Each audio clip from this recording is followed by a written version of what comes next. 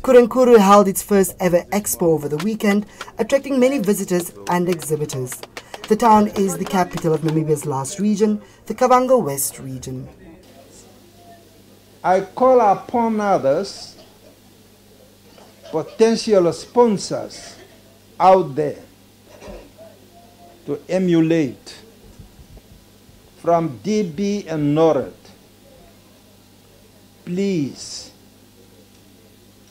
Please come in, and you come in a big number to support the social and economic growth of Nkurenkuru town.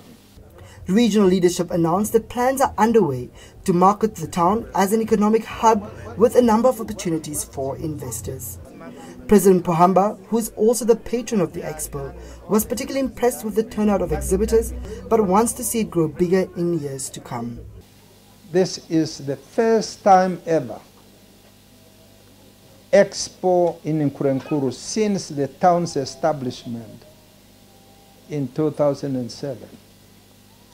Please, and I say please, come back and participate in big numbers next year.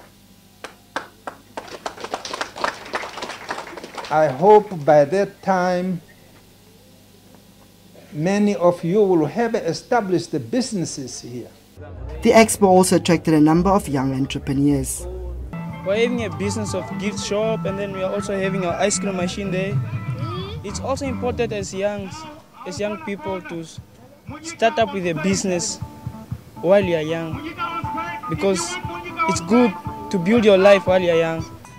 I'm actually doing decoration, interior decoration for the housing, for the houses. It's always good to come to small towns like this, because it's the first expo ever they are hosting in Nkurenkuru, and it's always good to bring products like this, what I'm selling, nearest to the people. One stand that stood out is that of the Ministry of Home Affairs and Immigration, with long queues of people who are all too happy that they are able to sort out their identity documents at the expo. Reporting from Nkurenkuru, Gordon Joseph.